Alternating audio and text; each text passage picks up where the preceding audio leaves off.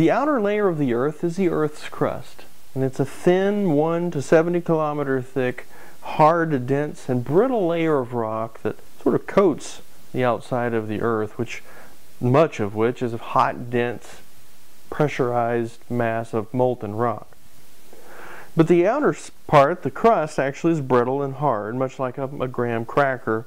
And this stuff, as it moves, and as the heat and pressure of the molten rock moving around beneath forces itself up and through the crust, it breaks up into plates. That's the theory of plate tectonics. When these big plates of rock move around on the Earth's surface, they interact in one of three ways. We have convergent plate boundaries, where plates move together. We have divergent plate boundaries, where plates move apart. And we have transform plate boundaries, where plates move past one another. In each of these three situations, different things happen. So what I'm going to do today to demonstrate those is to create a little model of each with my graham cracker, and I'm going to take my scientifically designed colored icing, and I'm going to basically put some upper mantle on the bottom of my crustal plate. My other piece of graham cracker, which is going to be my lower mantle. So I'm going to have basically a nice crust mantle sandwich.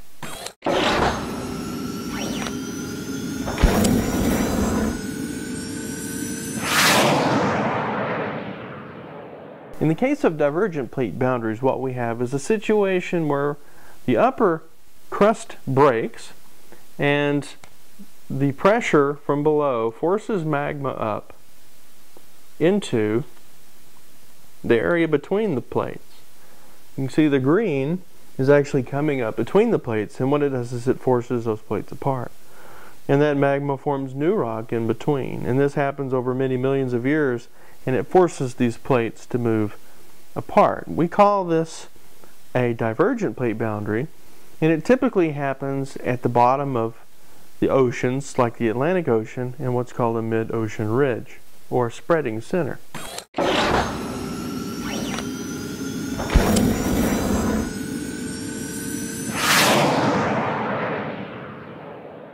And in this case, we've got our sandwich, same sort of thing.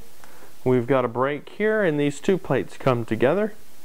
One of them may be less dense than the other, and then things happen. This one basically gets diverted down into the mantle, okay, and it melts. And when it melts, magma is forced up to the top, and that's where you get volcanoes. Obviously, convergent plate boundaries get a little messy.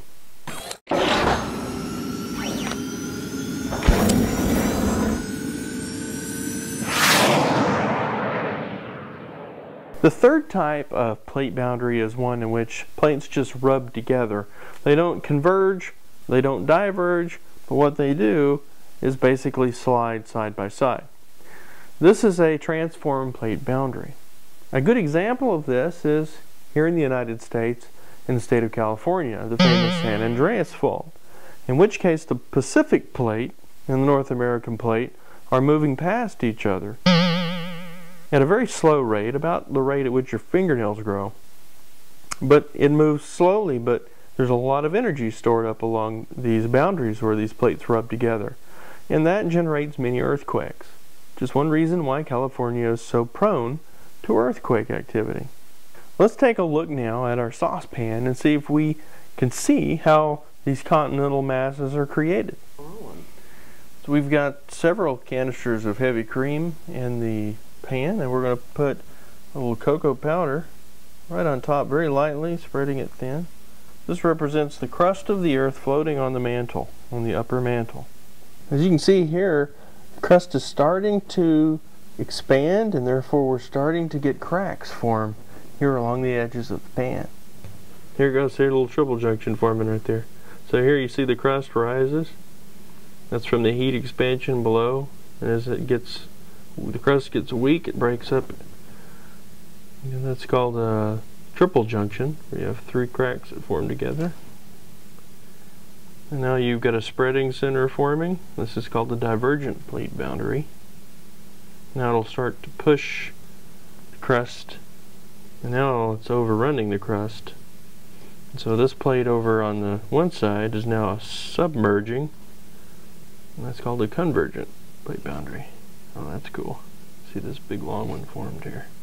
So these would be different plates. I'm getting overrun again. You can see the movement. You can see how they're pushed to the side. This is exactly what happens on the Earth. And then all of this white milk, this magma would cool and form oceanic crust. So basically these would be our continents, and these would be our ocean. And perfect little sped up model of how the Earth was made.